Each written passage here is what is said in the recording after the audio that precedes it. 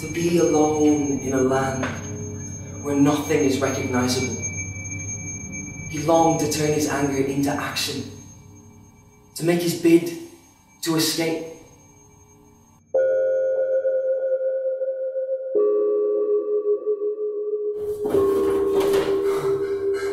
He had, out of sheer inquisitive nature, discovered a dozen ways of reaching the castle grounds without being seen.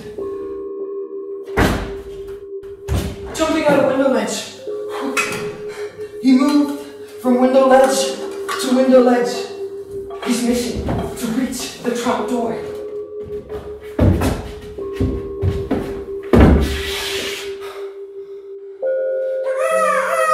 In the breathless wastes, where time slides on and on through the sickness of day and suffocation of night. This was foreign air. Nothing was familiar. Yet his sight was keener, as if someone had taken away a film.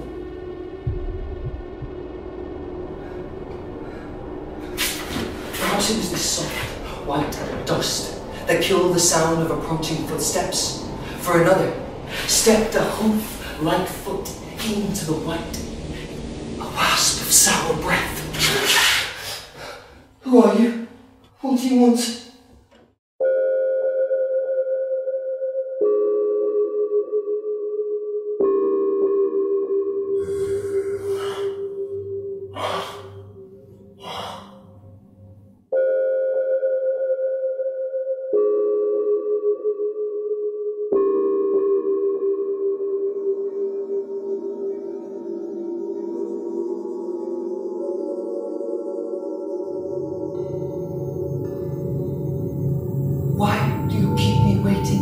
Gentlemen, must I tell you to lie on your backs and suffer?